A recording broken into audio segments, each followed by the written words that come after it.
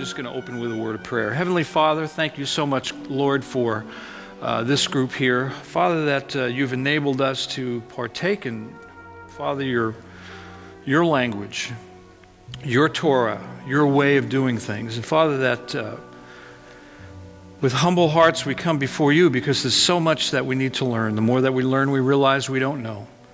And so, Father, that you can open up new vistas of understanding for us so that we might walk how you would have us to walk. So bless everyone here, and that their ears are open and ready to receive in Yeshua's name. Amen. Well, today is January 31st, 2011, and as we all sit here and as I'm standing here, it appears that the Middle East and parts of that world are destabilizing. And of course, there's issues in Tunisia, there's issues in Egypt, which has been a long time issue for the Jewish people for a long time, as well as Lebanon and who knows what's next. Of course, Afghanistan, and we know what's going on with Iran as well. And when it comes to the Word, and when we talk about the Brit Hadashah, the New Testament, the movement of the Torah after the resurrection of Yeshua, the world was destabilizing then as well, and it doesn't have a recognizable face today as it did then, only it was a little bit more enlightened then, even in light of the destabilization. And that's one thing that I'm going to share with you tonight about the movement of Torah, because when we talk about Torah, which part of the mission statement of El Shaddai is taking Torah to the nations. And Pastor Mark did a wonderful job in the last two sessions talking about Rabbi Shaul, or the Apostle Paul, and his background and certain situations that he got into. And his mission, too, was to take Torah to the nations. And it was part of the commission that Yeshua gave before he ascended, when in Acts 1:8, and he says, "You shall be witnesses unto me both in Jerusalem, Judea, and Samaria, and to the uttermost part of the earth." And Paul had just not gotten on to the bandwagon at that point. But his mission was to take Torah to the nations, and his writings are a very big part of the Brit Hadashah, or the New Testament. And as we begin to learn Torah, and as we come into Torah, and as we've learned it as a missing piece that we've missed for so many years, at least most of us have, and then we come back and we look at the epistles and we look at the book of Acts, they seem to take on a different face than they did before. Does anybody feel that way? Okay. And that's what I'm going to chat a little bit about tonight. And I may deviate a little bit from these notes, but just hang on and just tighten your seatbelt. I think you might be able to get through it. But how many of you have studied the book of Acts before, or at least read it once or twice, or studied it in detail? Okay? You may see a few things that are a little bit different tonight on how we view it, because quite frankly, the epistles can actually be interpreted in light of the book of Acts. And that's why there's a lot of misunderstanding. When we come, after we've learned a lot of Torah, we come to the Brit Hadashah, and we think, man, how do we deal with these verses? And a lot of dealing with those verses is just understanding them in light of the areas of which they were written in and to whom they were addressed. And so the writings of the apostles can be understood in the light of the book of Acts, and it holds a lot of keys to understanding that the letters or the epistles that were written. And the letters and the epistles that were written were not all written by, obviously, Rabbi Shaul, which I'll refer to as the Apostle Paul, but also Peter, James, John, and Jude. And then there was the four Gospels, and the four Gospels were written at a period of time after most of the eyewitnesses that were around when Yeshua was alive had died off. And that was in the latter part of the first century, or the middle to the latter part of the first century, that the Gospels were written. And the Gospels were written to show who the Messiah was. Okay? And when we come to the book of Acts, the book of Acts was actually written by someone who was not an apostle, and that was Luke. And Luke was known as a physician who was also the writer of the book of Luke. And we know that for several different reasons, which I'm going to get into in a second, but there's, in the book of Acts, the latter part of Acts, there's some sections that are called the we sections, W-E, which refers to we, like we're going someplace. And it's Luke that is writing the narrative on this by inspiration, and he includes himself as being part of the we. But in Acts chapter 1, the way it opens up is the former treatise, or the former letter, have I made, O Theophilus, which means in Greek, beloved of God. So some people think that's an individual's name, but it also means beloved of God. Of all that Jesus or Yeshua began both to do and to teach. And in Luke chapter 1, verse 3, which Luke obviously wrote, is very similar in its context. It seemed good to me also, having had a perfect understanding of all things from the very first, to write unto you in order, most excellent Theophilus, beloved of God, that thou mightest know the certainty of those things wherein thou hast been instructed. So there's 14 epistles, and of course the counting can be a little bit. There's 14 epistles by Paul, if you include Hebrews. And if you count them, both 1st and 2nd Corinthians or 1st and 2nd Thessalonians, and 8 by Peter, James, John, and Jude. But the question is really that we need to look at now is to whom are they addressed? How many of you, somehow when the mail comes in your house, it goes on the counter, and if you have a family, you just hope that certain things don't get opened up, whatever happened? Well, no, you don't want anybody to open your mail. Well, there's certain things that are addressed to certain individuals. Doesn't mean we can't read them, but it has certain information that's relevant to certain groups of people. And the book of Romans is definitely one of those that varies in to whom it speaks. But let's look at who some of these are actually addressed to and revisit, even though you've had prior reading of these epistles. Now take a look at it and see to whom they're written. Because when we look at who they're addressed to, it may change some of the theology that once before you used to think. In James chapter 1, it says, James, the servant of God and of the Lord Jesus Christ, to the 12 tribes which are scattered abroad, greeting. And that word scattered shows up a number of times, and it means diaspora, which means actually in the context, a converted Israelite resident in Gentile countries or in the nations.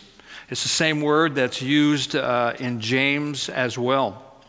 In the book of James, where it talks about scattered. In 1 Peter chapter 1, Peter, an apostle of Jesus Christ, to the strangers scattered throughout Pontus, Galatia, Cappadocia, and Bithynia. And we know from if you can turn on this PowerPoint now, that first slide for me, that Peter, most of what we know about Peter is that he was resident in the Galilee and in Jerusalem. And looking on the world map here, you can see where Jerusalem is, but up here you can't really see this very well, but that's Antioch, and over here you have Rome, and that's really the whole topic. Those are the geographical centers of the book of Acts, is Jerusalem, Antioch, and Rome. And there's 2 Antiochs, which we'll talk about tonight. But up in this area here, you have Cappadocia, you have Bithynia that's up here, Phrygia, Cilicia, which the area where Paul was from. But this was the area that Peter was addressing, because Peter actually visited those areas as well. And there was large Jewish populations that were in those neighborhoods. But in 2 Peter chapter 1, verse 1, it says, Simon Peter, a servant and apostle of Jesus Christ, to them that have obtained like precious faith with us through the righteousness of God and our Savior Jesus Christ. So he doesn't address it specifically to any areas, but he talks about those who have like precious faith. In 1 John chapter 1, verse 3, that which we have seen and heard declare we unto you, that you also may have fellowship with us. And truly our fellowship is with the Father and His Son, Jesus Christ, talking about individuals also that have a common or a like faith. Jude chapter 1, Jude, a servant of Jesus Christ, brother of James, to them that are sanctified by God the Father and preserved in Jesus Christ. So it's addressed to those that are the sanctified ones. Revelation.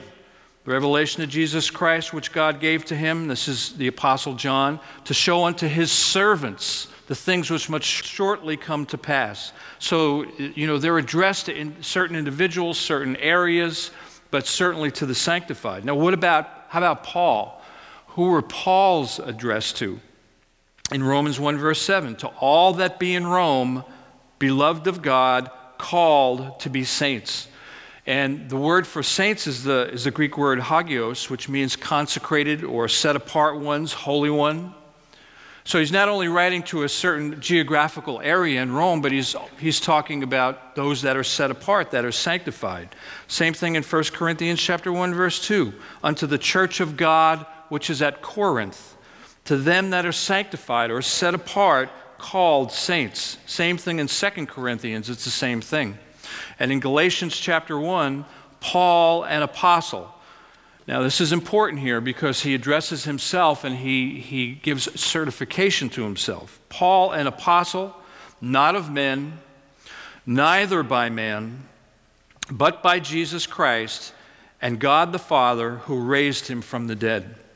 And all the brethren which are with me unto the churches of Galatia.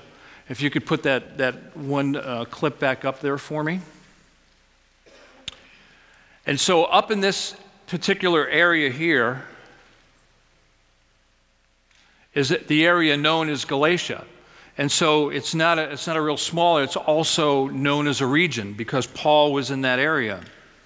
All of the other epistles are addressed to the saints or to the churches, the called out, with the exception of 1 Timothy and 1 and 2 Timothy that are addressed to an individual. And then, of course, Titus as well, and then Philemon. And so where we pick this up now, and as I said before, Pastor Mark did a great job in giving the background of the Apostle Paul, but where he actually comes on the scene is in Jerusalem. And Paul is from Tarsus, which was in Cilicia, which was on the seacoast, and it was a city of high learning. As you know, he was a Hebrew of the Hebrews. You know, there's the whole, it gives a whole line of where he was from, who he was a student of. He was a student of Gamaliel. Tarsus was a university town. It was really famous. It was a Roman garrison as well. And Paul was actually a free Roman citizen that may have been attained by his father, which I'll talk about in just a little bit. But it's a funny thing about Tarsus, it was a place where Mark Antony had a big incident with Cleopatra. And Mark Antony thought that she was conspiring, which she probably was, against him. And she showed up in a ship coming up that river to Tarsus in a sailboat with purple sails and nymphs that were all around the boat. So it's interesting, the background and the dichotomy of government that was in Tarsus at that time. And that was, Paul was not contemporary with Cleopatra, but he was a part of that community. And so that was known, they were known in that area. You may have heard the word Grecians, or you may have heard the word Hellenists, because the Greeks still, even though it was under Roman control, there was still the Greek influence that was all over that area. And so Paul was known as a Hebrew of the Hebrews, which was, he was a Jew that still understood the old or the ancient language. Because a lot of the Grecians were Jews who were Greek-speaking Jews who didn't know how to speak Hebrew. So that's why Paul was called a Hebrew of the Hebrews. And so where he comes on the scene is quite the scene, because he comes as a part of consenting to Stephen's death. This is around Acts chapter 7, after the church had grown, and Stephen was one of the 7 that were appointed because of the daily ministration where they needed help in the local community with widows and so on, and the apostles designated these were like 7 deacons, and Stephen was one of those. And in Acts 7:57 it says, as they were stoning him, because he gave a dissertation basically to a whole group of people, including Pharisees and Sadducees. They didn't like what he had to say, and so they said it was blasphemy, and he was quite bold, and so they decided to stone him. And they cried out with a loud voice, stopped their ears, and ran upon him with one accord, and cast him out of the city and stoned him. And the witnesses laid down clothes at a young man's feet, whose name was Saul. And Saul, one of the reasons that Saul may have been there was because there was a synagogue that was in that area, and it's actually in Acts chapter 6, in verse 9, it says, there arose certain of the synagogue of the Libertines, disputing with Stephen. And these Libertines were actually Jews that came from those areas that I showed you around Tarsus. The Libertines were enslaved at one point, and then they were set free. and so they were called Libertines, and there was a synagogue in that area known as the Synagogue of the Libertines.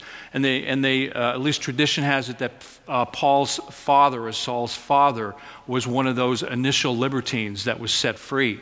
And so Paul would have been a part of that synagogue that was in Jerusalem. And in Jerusalem, and the Talmud says that there was, around that time, there was about 450 to 480 synagogues that were in Jerusalem. And that's why it names those different, I think it even mentions Libertines in Acts chapter 2. I'm not sure, I think it does.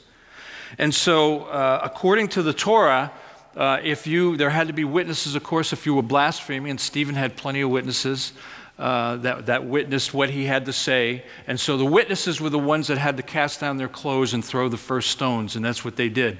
And Saul was consenting to it, and there is some say that possibly the reason he was casting, or he was giving his approval, is because he was one of the Sanhedrin himself.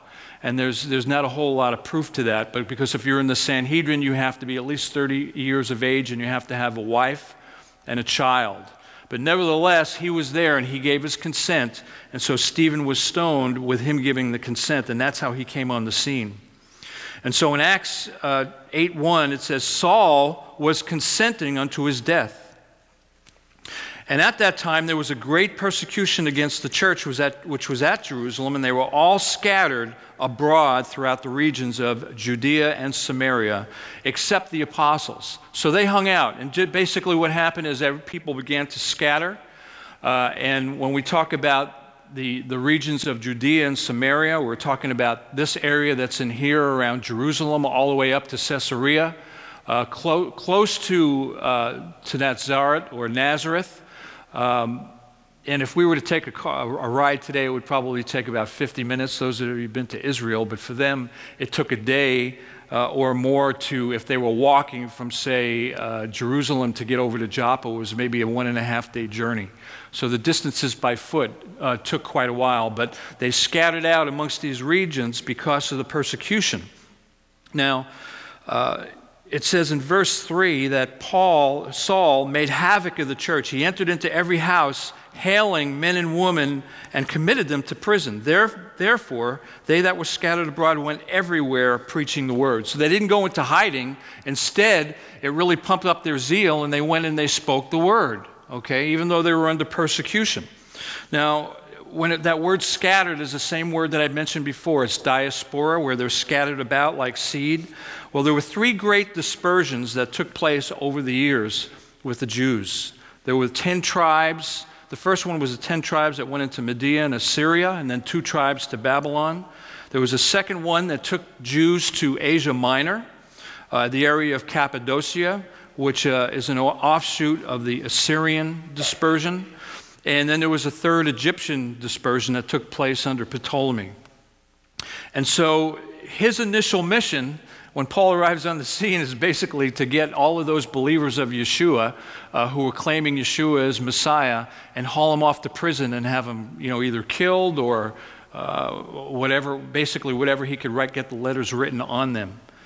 And actually, here is where it takes place, where he is going to go to Damascus and he gets letters from the high priest. Now, what's interesting, if you remember from Torah, and there's it's amazing how God works, and it's amazing how things happen geographically and politically that opens doors one way or the other for things to happen. And Damascus is one of the oldest cities that's in the world today. It's about 4,000 years old. And Paul had gotten letters from the high priest to go to Damascus to the synagogues to do the same thing, to haul people, to get the Christians who were hiding out or if they were speaking, and to haul them off to prison. And basically what he was doing, it was like extradition. The only thing is that in Torah, Paul was a Pharisee and he knew the law. And they said that under the teaching of Gamaliel, when Gamaliel died, they said that the greatest essence of the law has left the earth. That was how high they esteemed Gamaliel. And Paul learned from Gamaliel. So Paul knew Torah. And one of the things in Torah is that you can't necessarily go into a country, at least the freshness of Torah, the purity of Torah, when the children of Israel were in the land, you couldn't just go into another country and hold those people accountable that are in another land, right? Well, it just so happened that there was a window of time that enabled Paul or the apostle or Rabbi Shul to go into Damascus, and I'll talk about that in a second. But here's his own words. In Acts chapter 9, verse 1, it says, Saul, yet breathing out threatenings and slaughter against the disciples of the Lord, went unto the high priest and desired of him letters to go to Damascus to the synagogues, that if he found any of this way, whether they were men or women, he might bring them bound unto Jerusalem. And in 22 verse 4, he talks about this again. He says, I persecuted this way unto death, binding and delivering into prisons both men and women. As also the high priest doth bear me witness, and all the estate of the elders, from whom also I received letters unto the brethren, and went to Damascus to bring them which were there bound unto Jerusalem to be punished.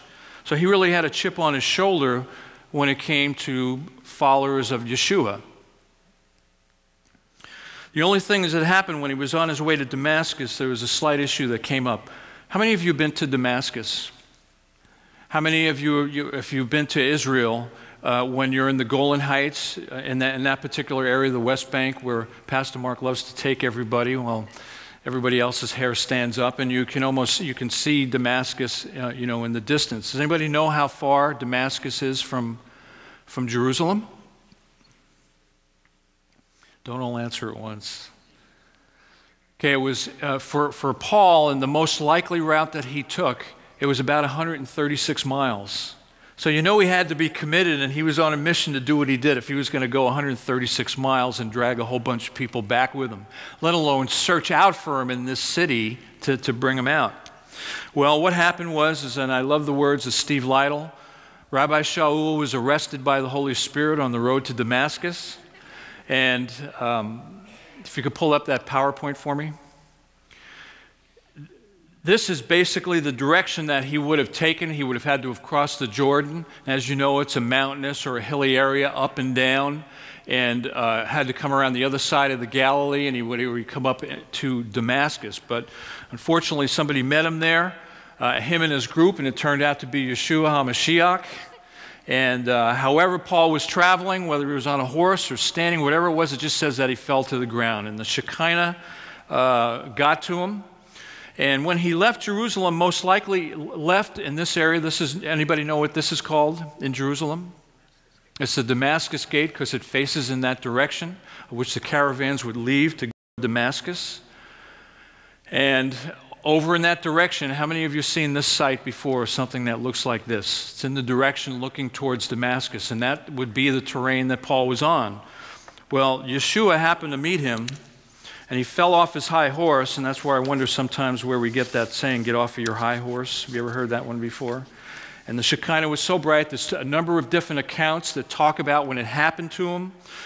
Some of them heard the voice, some of them didn't hear the voice, some of them saw the light, their ears were muffled and so on, but nevertheless, Paul was blinded by it. But as he was falling to the ground in Acts 9:5, it said, he said, this is what Paul said, he says, "Who art thou, Lord?" And the Lord said, "I am Yeshua, whom thou persecutest."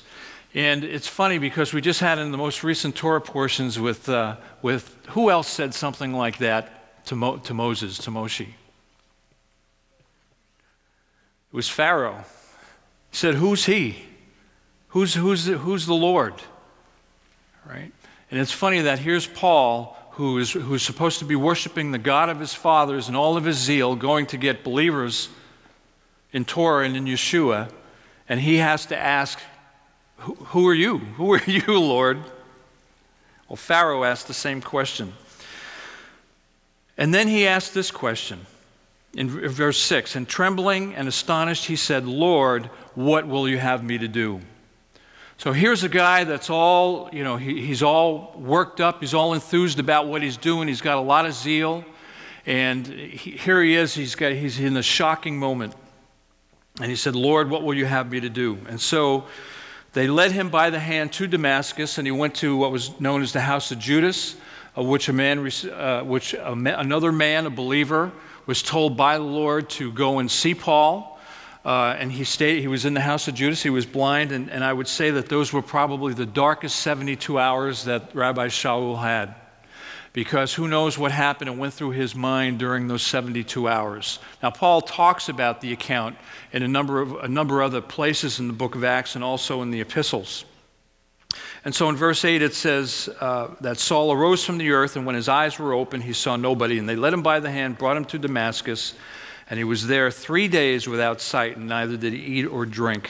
So Paul was wasted.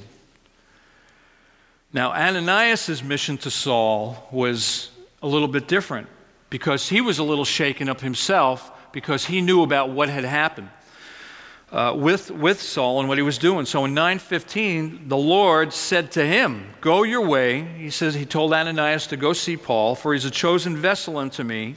And he tells him the mission, which he also told Paul himself, which is that he was going to be a chosen vessel to bear my name before the Gentiles, the kings, and the children of Israel.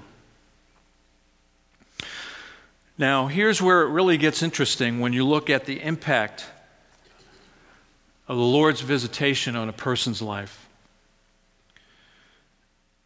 Because in Acts chapter 9 and verse 19 is where we begin to see the impact and the course that Paul takes from here. You know, a lot of times we'll read things and we don't know where certain events happen in the middle of verses. And remember, who wrote the book of Acts? It was Luke, okay, who was a companion in travel with Paul. But Paul also mentions different things in the epistles that gives more insight to these verses. And in chapter 9, verse 19, on the first part of the verse, it says, "And when he had received meat, he was strengthened." And that's that very first part of the verse. And then I know it says, "Then Saul was certain days with the disciples which were at Damascus." Well, there's additional information in this in Galatians. In Galatians chapter 1, verse 15, it says, "But when it pleased God, who separated me from my mother's womb and called me by his grace to reveal his Son in me, that I might preach him among the heathen, immediately I conferred not with flesh and blood." Now, do you know what the word immediately means? It means like right now, immediately. Okay? So Paul's life, when I say he was arrested by the Holy Spirit, his life was turned around like booms quick. And so I'm sure he wasn't, "Oh yeah, the Lord told me I'm going to go, let's see, let me write that down. I got to get my date timer, Lord, so what date do you want me to do?" Paul was thinking about his credentials. He was thinking about his career. He was thinking about, how am I going to explain this to the folks at home? What do I do if I go back to Jerusalem? Who is this guy anyway? And so Paul had gone through a lot of changes. And so here in Galatians it says that immediately he conferred not with flesh and blood. Now when we read Torah, how often, other than the sacrifices, do you see terminology that comes up that deals with the flesh? How often? Hardly ever. I mean, I looked it up, so I know. But when we look at the epistles, and you look at Romans, and you look at Galatians, and you look at Ephesians, flesh comes up a lot of times. Walk by the Spirit and not by the flesh. Okay, it's all over Romans. Now, where did that come from? Is this a new theology that Paul just came up with, and he came up with the words flesh and spirit? Well, this is the first time that he talks about it. Immediately he conferred not with flesh and blood. And we know from Torah, when it talks about the two natures, particularly in the area of, say, Lashon Hara, we're talking about Yetzer Hara and Yetzer Tov, which is the evil intention and the good intention, okay, which you might know is flesh and spirit. Okay, and so Paul, in the introduction in the epistles, that's where that basically comes from. But in Galatians, this is what he's saying, man, I didn't get into any of my intentions. I split right away, and he had to get away because he didn't know what to make of himself or what had happened. And it says that he went into Arabia. And then it says he returned again to Damascus. Well, how long he was in Arabia And can you put that slide back up for me with the map? Arabia, and this isn't a real good, but Arabia is in this area, could be all the way down to Petra because it was how it was defined. It could have been any of this area here. And where he went and how long he was there, nobody really knows, although it gives a little bit of a hint of what it could be because of what I'm going to read here in a little bit. But he finally comes back, and he comes back to Damascus. He does. Why didn't he go back to Jerusalem? Because he was probably going to get his head cut off. But in 19b, the second part of 19, it says, "Then was Saul certain days with the disciples which were at Damascus." And in verse 20 it says, "And straightway," you know what straightway means? It means like he got right into it, okay? So he went into Arabia, he spent some time there. How long? You don't know and I don't know. We have a hint. But he goes back to Damascus, and now he's charged up. And somehow he has a change, his polarity changes. And immediately he goes into the synagogues and starts preaching about Yeshua, that he is the Son of God. In verse 22, it says, "Saul increased the more in strength and confounded the Jews which dwelt at Damascus, proving that this is the very Mashiach," or this is the very Christ. "And after that many days were fulfilled, the Jews took counsel to kill him." So finally, as word starts to get around, and as he's spending his time preaching on street corners, finally the guys that he was on the same side start coming after him. And now they're looking to kill him. And there's an interesting key on this. I'm not going to go on it right now, but it says after that many days, there's a place in the Torah that refers to many days, and it actually gives a reference to it being about 3 years. Okay? So after that many days were fulfilled, the Jews took counsel to kill them. And this it says, this was during the time who was in control at that time of Damascus was somebody by the name of Aretas. And in Acts 9:24 it says, "But their laying wait was known of Paul, and they watched the gates day and night to kill him. And then the disciples took him by night, and they let him down by the wall in a basket." Now, here's what's interesting. First of all, this was humiliating for this to happen to Paul. During that period of time, this individual whose name was Aretas, who was in charge of Damascus at that time was considered like a border town to Israel, but it wasn't under Israel's control except for that period. Now, Aretas was possibly, or they say probably, was Herod's father-in-law, and decided to make war with Herod because he abandoned his daughter for his brother Philip's wife, Herodias. Does that name ring a bell? Okay. And so he was willing to do the Jews a pleasure. And one of those was to grab this guy, Paul. And so in 2 Corinthians, with the additional insight, in Damascus, the governor under Aretas, the king, kept the city of the Damascenes with a garrison, desirous to apprehend me. And through a window in a basket was I let down by the wall and escaped his hands. Now Aretas, listen to this, he was the fourth, and this might seem like a boring historical fact, but it's important. He was the fourth, I'm talking about Aretas, of his dynasty, and he reigned from 9 BCE to 40 CE, the Common Era. And he died between the death of Tiberius and the middle of the reign of Claudius, who engaged in war in 48 CE, the Common Era. So actually, Damascus was under Roman administration in 33-34 CE, the Common Era. So if that was true and it was still under Roman control in 33-34, Paul would not have been able to go in and do what he did. But what had happened was that there was another emperor who came into power at that time whose name was Gaius, whose name was also, does anybody know? It's Caligula. And he was a maniac. But he had this thing for princely reign. He liked to have princes in these different provinces.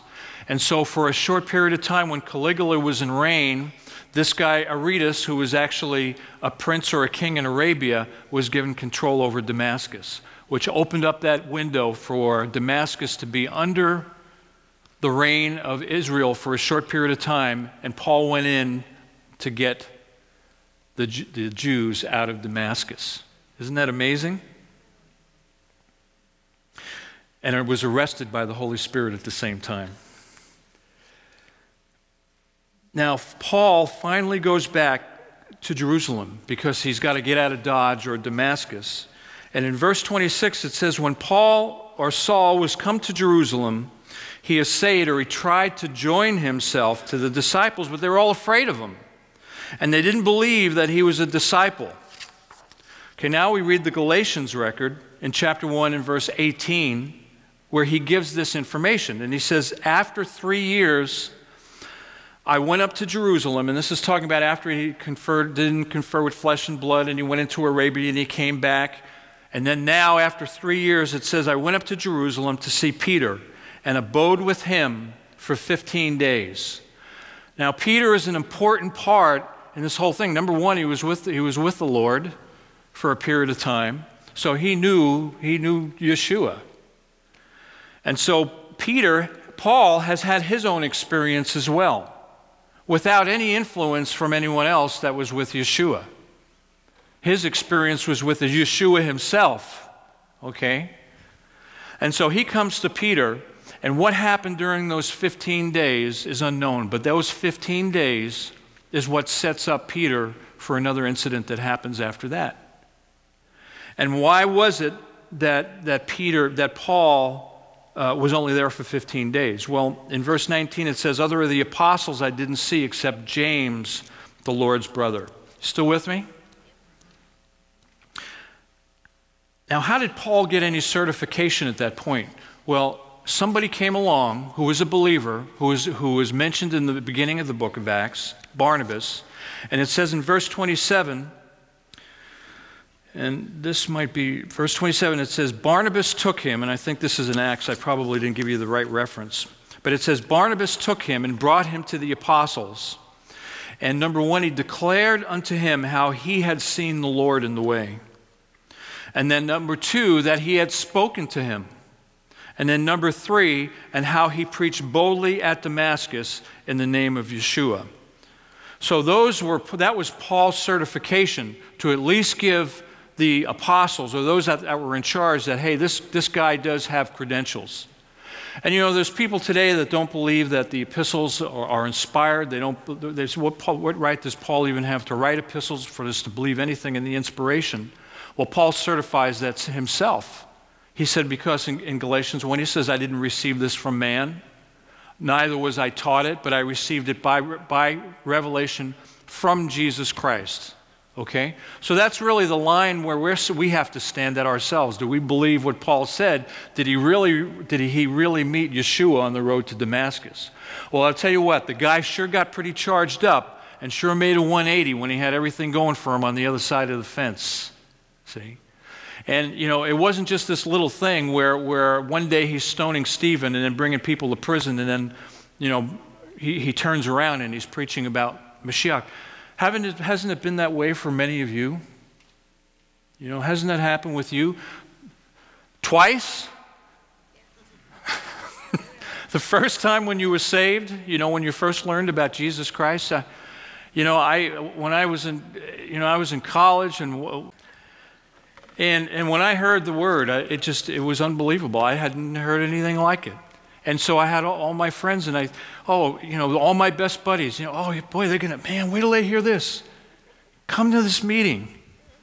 And they didn't seem to be as excited as I was. And, one by one, they just kind of dropped off. And then of course you have to deal with your family. Isn't it the same thing? And that was the first time. Then the second time, when we found out that we put a piece of the puzzle aside, and now we just come into it again and the pieces are coming together. And then they're saying, you what? Are you a Jew? Right? So, you begin to feel like a top after a while, spinning around. And this is what happened to Paul. It wasn't just a, 1, 2, 3 thing. There was years involved here. And Barnabas in Acts 4:36, whose name was Joseph, who by the apostles was surnamed Barnabas, which is interpreted the son of consolation or the son of comfort.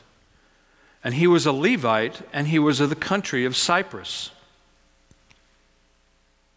Cyprus was not in Jerusalem, okay? So he was part of the dispersion of those of the diaspora that was scattered out. Well, what happened next? In Acts 22:17, and this is what happened, what Paul is saying. He said, "It came to pass when I was come again to Jerusalem, even while I prayed in the temple, I was in a trance," or he got a vision, "and saw him saying to me," and who do you think was who it was? It was Yeshua again. And he said, "Make haste and get quickly out of Jerusalem, for they will not receive thy testimony concerning me." Now let me ask you this. What was Paul doing in the temple? Well, he had access to it. He was a Pharisee, okay? So he didn't go to Damascus. That's it. The temple's done with. It's all done away with. Jesus met me and told me all about it. The only thing is, he goes back to the temple and he's praying in the temple. So how did that happen? And Yeshua said to me, "Depart, for I will send you far hence unto the Gentiles." And so you see, sometimes the initial word that we get from the Lord, it doesn't happen until years later. So it's not worth being impatient, is it? Because at some point, and you know, Hashem, he orchestrates the events. So we might as well just let him set up the signpost and just follow him. You agree with that? Well, now when he was in Jerusalem, before he left in Acts 9:28, it says he was with them, coming in and going out at Jerusalem. And he spake boldly in the name of the Lord Jesus. And it says he disputed against the Grecians. And the Grecians, well, why would he dispute with the Grecians? Because the Grecians were Greek-speaking Jews. So they weren't real hip to what he was talking about, okay? And also, where it talks about this coming in and this going out, it's actually a Hebraic manner of life. In Acts 1:21, it says, when it was talking about Yeshua and different people that were his disciples, it says, "Wherefore are these men who have companied with us all the time, that the Lord Jesus went in and out among us."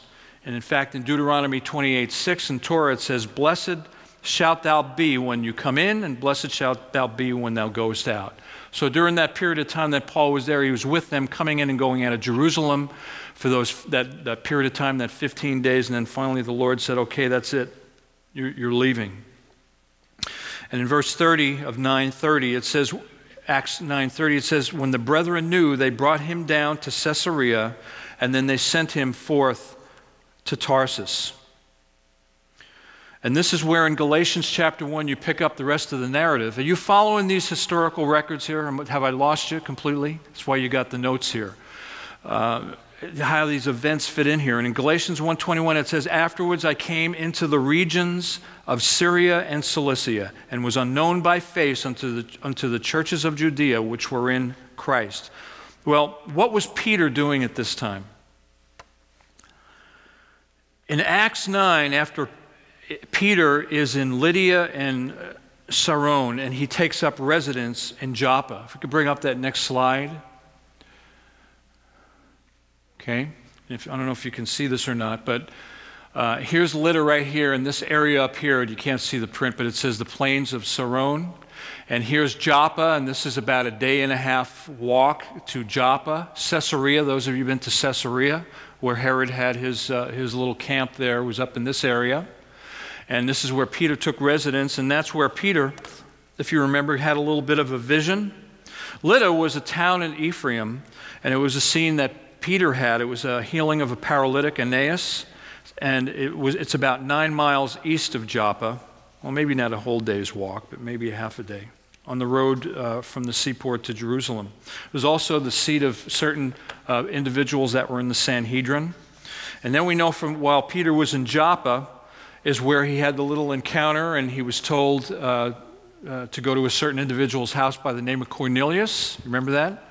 And that's where he finds out, and he gets his head twisted around, because the Gentiles received Holy Spirit and were baptized. And how Peter relays that is that he says in Acts 10:34, "Then Peter opened his mouth, and he said, Of a truth I perceive that God is no respecter of persons, but in every nation that fears him and works righteousness is accepted with him." And the word which God sent unto the children of Israel, preaching peace by Jesus Christ, he is Lord of all. And so what was the result? In Acts 11:1, it says, the apostles and the brethren that were in Judea heard that the Gentiles had also received the word of God. So the word got back to Jerusalem, and now Peter's on the hot seat because he's got to go back and to explain what happened. And so Peter goes back and he gives his account. And in verse 18 it says, when they heard these things, they held their peace and glorified God, saying, then has God also to the Gentiles granted repentance unto life. And so the result of the scattered believers is what you have here. If you bring up that next slide for me. I'm in the home stretch again. Jerusalem, okay, Joppa is somewhere over here, Netzaret. This is the area of Syria. Damascus would be over in this area. Here's Antioch, Tarsus, where Paul is from. Cyprus, where who's from? Barnabas is from Cyprus. Okay. And then, of course, you have here what's known as Asia Minor. Here is Cyrene, which is quite a distance away. But what was the result? In Acts 11:19, it says, now they which were scattered abroad upon the persecution that arose about Stephen traveled as far as Phoenice and Cyprus and Antioch, preaching the word to none but unto the Jews only. So they weren't preaching to, look at how far these guys were going. These are long distances. But they were only preaching to the Jews. So the word hadn't really gotten out yet. It wasn't like Peter took out his BlackBerry and he goes, okay, and send out the word. It just didn't happen. It took a while for that word to get around. And some of the men of Cyprus and Cyrene, which these were areas, Cyrene was on the north coast of Africa, which was populated with Jews, which when they were come to Antioch, spoke unto the Grecians, preaching the Lord Jesus. And now, as I'd mentioned before, there's two Antiochs.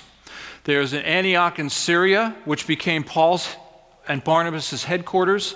And then there's an Antioch in Pisidia, which is right up in here. And I don't know why it's not showing up there. But Antioch, there it is. Antioch of Pisidia is up in this direction. So these guys came all the way up, and they came to where Antioch was. And what was the result of that? Well, in Acts 11:22, it says, tidings of these things came unto the ears of the church were in Jerusalem, and they sent forth Barnabas that he should go as far as Antioch. So Barnabas was definitely a trusted individual amongst the apostles. And what they did was they sent him all the way up here, up to Antioch, which was about 16 miles from the coast. And but before he went there, he went to Tarsus, up in this area here, to get Saul or to get Paul. And in verse 26 it says, when he found him, he brought him to Antioch. Now, Paul's had a little bit of time here to get his act together. And he's preaching his way around, and he's getting the word out. Barnabas goes to get him, and there's a connection here that I'm going to tell you about in a minute. It just shows you how family works, how word gets around. Barnabas takes Paul or Saul and brings him to Antioch, and that becomes their headquarters. And it says, man alive. And it says that came to pass a whole year they assembled themselves with the church, and they taught much people. And the disciples were first called Christians first in Antioch. Now, it says here that the disciples were called Christians. It didn't say that the Lord called them Christians. And it doesn't say that Paul or Barnabas called them Christians. It says that they were called Christians. And tradition has it that it was the heathen or the pagans that named them Christians, but in all of the texts, the word is actually Christians. Christians, which is not Christian. And it meant the Greeks had no word. They had no word for it. And there's only 3 places in the whole Brit Hadashah that mentions Christian. And that's here, and also in Acts 22, I believe, or 24, when Agrippa addresses him and says, almost thou persuadest me to be a Christian. And then in 1 Peter, where Peter mentions it. But it's the word Christian. It's in every text. It wasn't a mistake. And they didn't know what to do with these guys that were talking about Yeshua HaMashiach or the Christ. And so this word Christian, it kind of referred to a Messiah or an anointed Messiah. And so Acts 12 is a pinnacle point. And it actually in the Greek, ho Christos is what comes from the Septuagint, and it's the word that refers to Messiah. But Acts 12 becomes a pinnacle point when Peter is imprisoned, James, the brother of John, is killed. And Acts 12, you can mark in all of your Bibles, when it comes to dating, Acts chapter 12 happened in 44 CE of the Common Era. It's when Herod Agrippa died in the 7th year of his reign, according to Josephus. He began to reign in 37. You add 7 years to that, it comes to 44 CE. Now, when Peter was released from prison, remember by the angel goes in. Peter didn't know what was going on. The angel comes in, opens the door, and says, "Get out of here."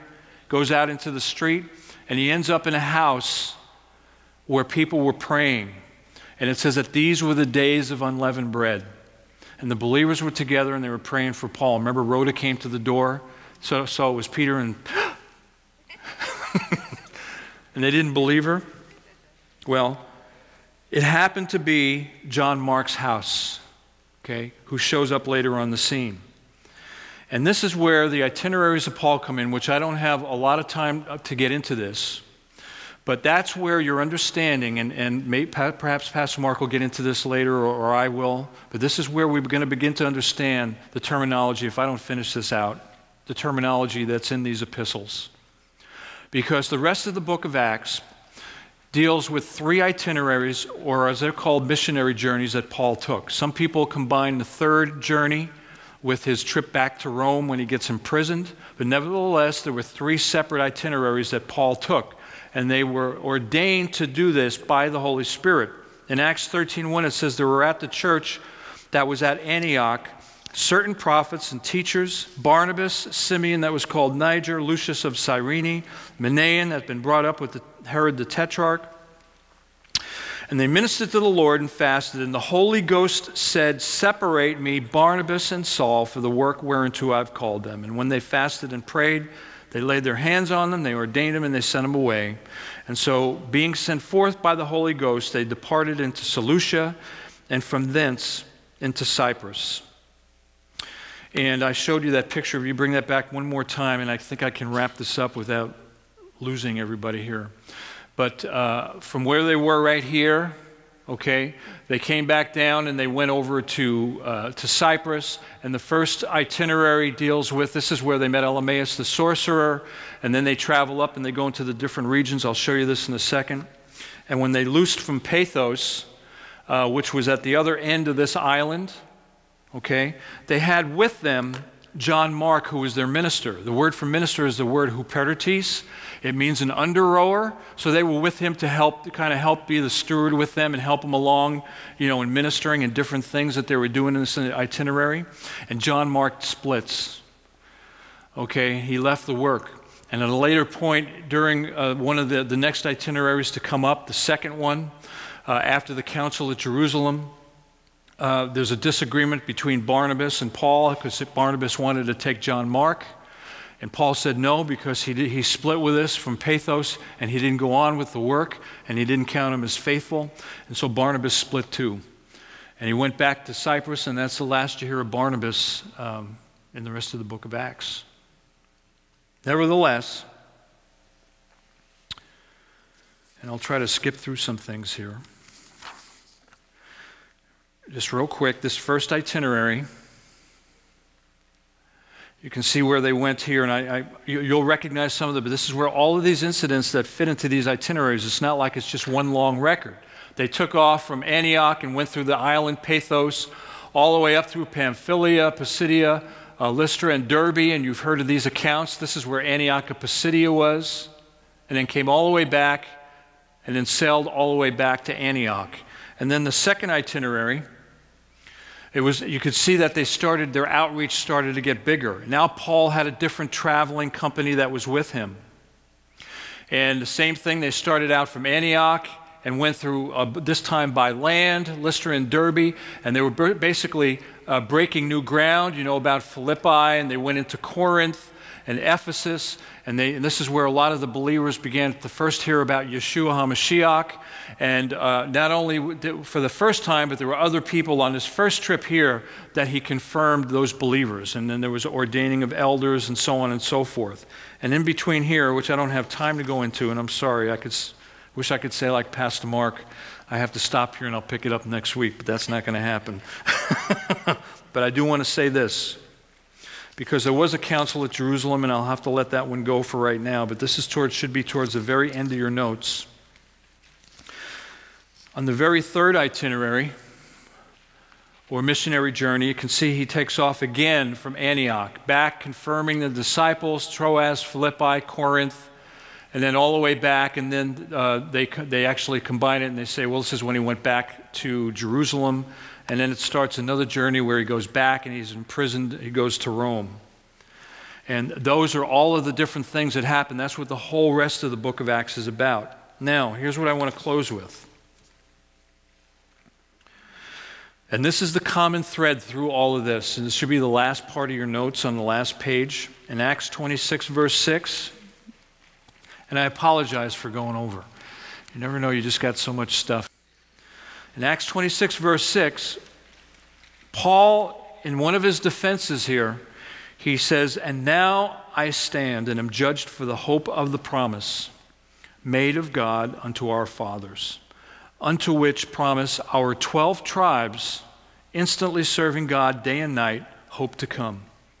Now this is towards the end of the book of Acts, and this word for 12 tribes is the word dodekaphulan, and dodeka means 12, phulan means tribes, but it's all one word, okay?